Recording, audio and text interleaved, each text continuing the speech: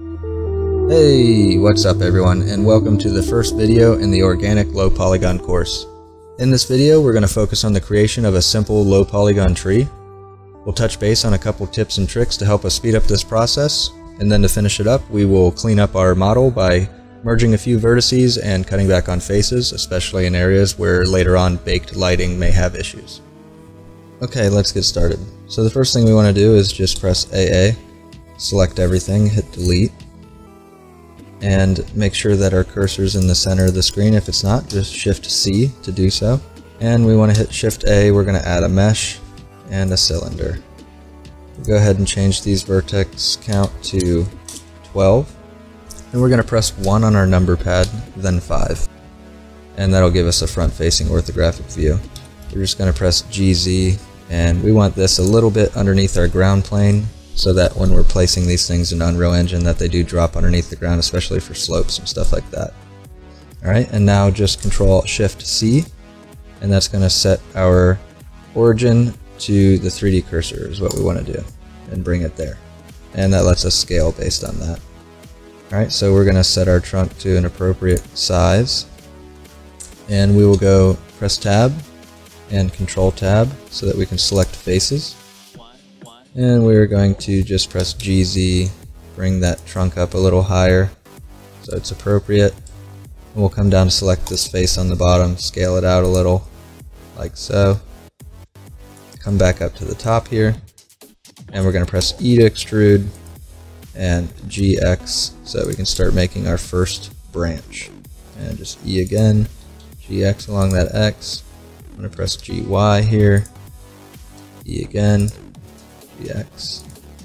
I would say that's pretty good. Let's actually come back a little. Yeah, I'm happy with that. Okay. Now, while in edit mode, we just make sure we're not selecting anything. Press Z so that we can see our wireframe. And B, select all these faces here. Shift D to duplicate it and just right click to reset it. And we're going to press P and separate this by selection. Now we can tab out to object mode and select only that object, rotate along the Z, and just move so that we can do this better. Create a second branch here, like so, and press Z so I can see everything, and Shift D to create another one, and rotate this one. Now you could get a little creative with this and make each branch very original. I'm not going to do that for this video, but of course you can. I'm just going to use this initial branch for demonstration purposes. Now at this point we're going to start merging things together. You could either do this by applying a Boolean union and setting it to right here, setting it to our original cylinder, but personally I prefer not to use this method because it does leave behind scraps that you have to clean up. So this is where I recommend the SCULPT plugin and its union function. I'll have a link in the description to the SCULPT plugin so that you can go to the GitHub, get that Python script and install it. Now assuming that you do have the SCULPT plugin, we're going to continue on from there.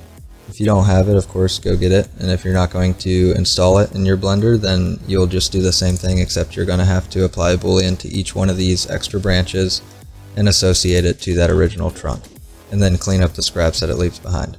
So what we want to do now, making sure that these are all separate objects, we're going to scale these lower two here so that they're not hanging out like these are.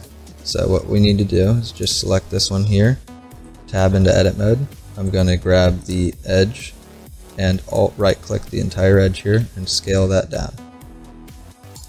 And I'll do the same by tabbing out into object mode, tabbing back in, alt right click on this edge here, scaling it down as well. And I'm going to do that one so it's even smaller than the other, that way they're not colliding at all. And we'll just shift right click all these and select union. And now that merges them into a single object, and it also cuts out the interior so that you don't have interior faces. Now sometimes this can not work properly and you will have interior faces.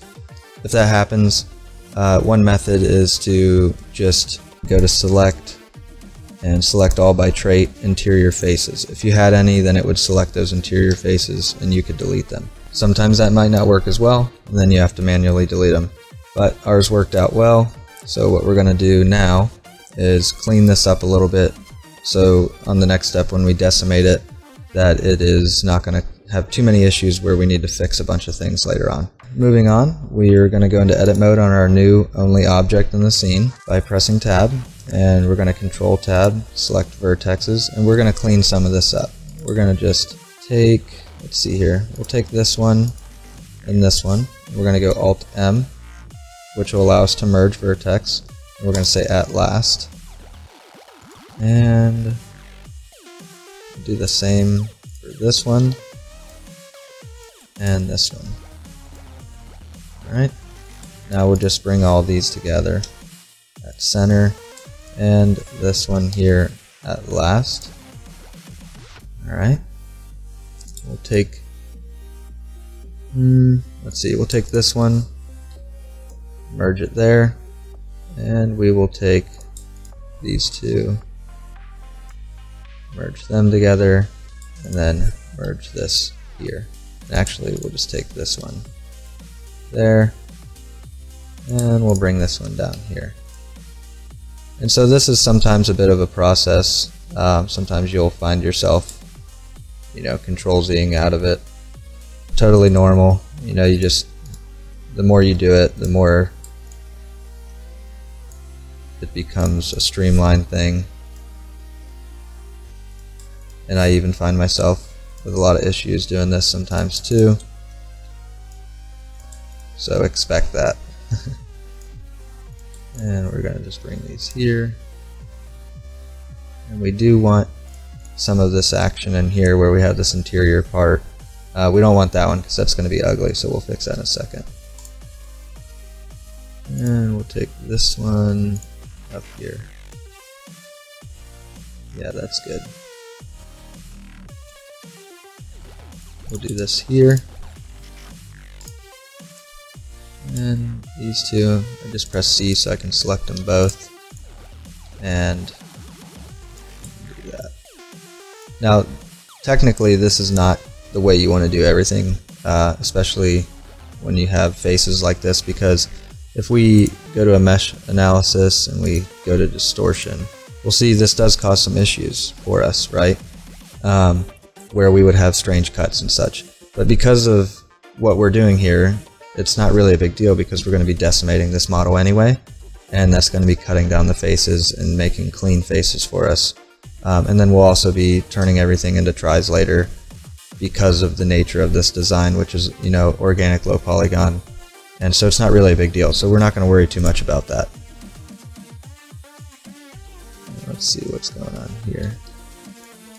So bring these to center.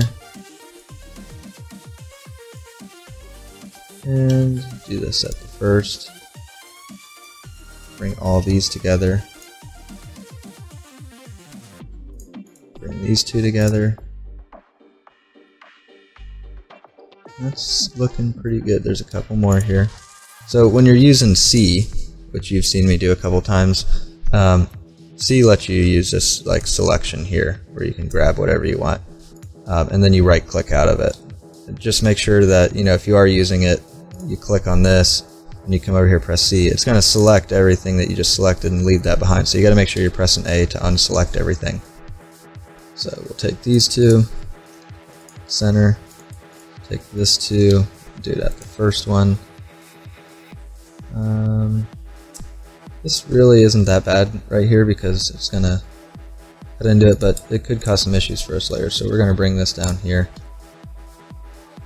And that looks pretty good. And we got a couple here. If you ever have an issue where you can't select two, but there's two vertices right there, just press Z, press C, kind of scale that down so you can select and grab them like that. Alright, and I think we're pretty much cleaned up here. Is that? Nope, these are good. If you're ever confused about if there's a hidden one there, you can just click on it and drag it around, and then just Control Z back. but I'm pretty happy with that. I don't think we have any issues. Another thing we can do is select everything, press W, and remove doubles. And if we see removed X number of vertices here, then you know we had a couple that were overlapping each other, but apparently we didn't, so we're good. And now we can move on to decimating this to see what it will look like. So we'll come over here and select our modifiers tab, and we're going to choose decimate.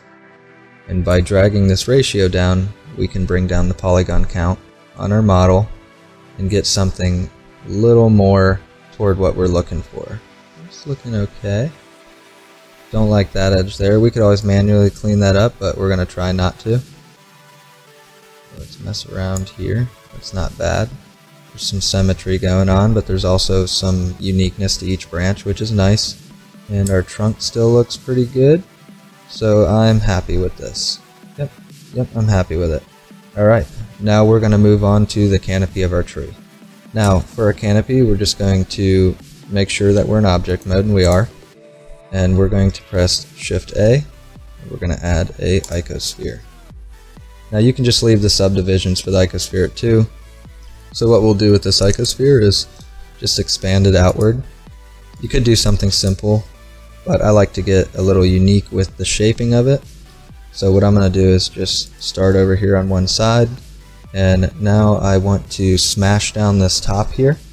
So I'm just going to press S and Z, smush it like so, and G and Z to bring it down. Alright. Now Shift D to duplicate, right click out of that so it brings that duplication back to its origin, and we're going to press G and X to bring that out.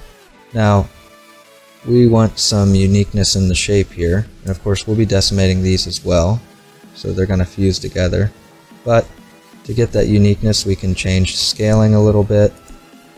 We can scale along different axes, but actually that turned out kind of nice and I like it, so I'm just going to stick with that for now. Shift D to duplicate this, right click to send it back, and G and Z to bring it up, G and X to bring it over, and I think that's going to turn out okay. Now what we're going to do is select all of these pieces to our canopy, and we're going to use the Sculpt tool union function. Again, if you don't have the Sculpt tool and you don't want to install it, then you can use a modifier boolean and set that to union by selecting the object you want to union the selected ones to. Again, I prefer this method, it's just a little faster, so I highly recommend do get the Sculpt tool and just use this union function here. So we'll union that, and we'll just tab into it and Z to check to make sure we don't have interior faces, and we don't, which is good. And we can tab back out. We're going to add the decimate modifier and bring that ratio down, and just watch the magic happen. And now we have this nice organic looking tree canopy for our low poly tree. Not really anything I think I need to change. It all looks pretty organic and pretty unique, so I'm pretty happy with this tree. So what I'm going to do now is, because I have the Sculpt tool, I can select both these objects and apply mods, and that'll apply both decimates for each of them. If you don't have it, again, you can just come here, come into your modifiers, and just apply them individually. But we'll select them all, apply mods, and now we have the geometry of our tree that we're looking for. Now the next thing and last thing we're going to do in this video is merge these two objects together.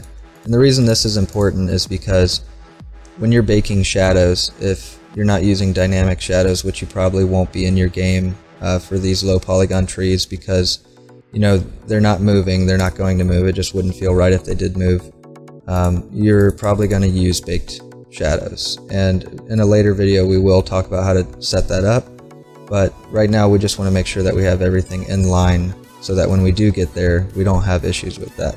Now if you're using dynamic shadows, the shadows will be pretty nice around here regardless, but if you're baking the shadows, what you'll get is this weird shadow effect that happens here, and for these low poly trees it just doesn't make sense. So what we're going to do is we're going to merge these two together by union, and we just want to look at it real quick and make sure there's not anything funky.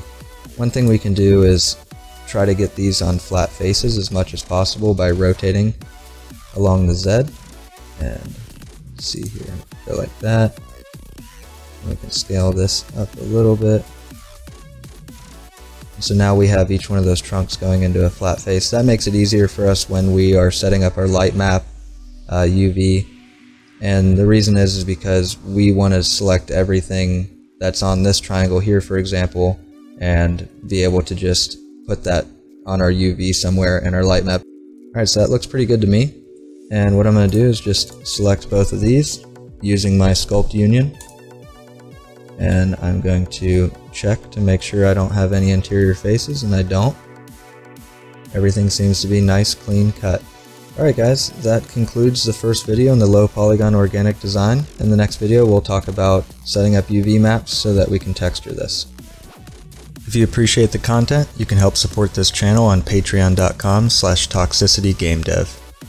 Make sure you hit that like button, subscribe if you want to see more, there's a lot to come. Peace.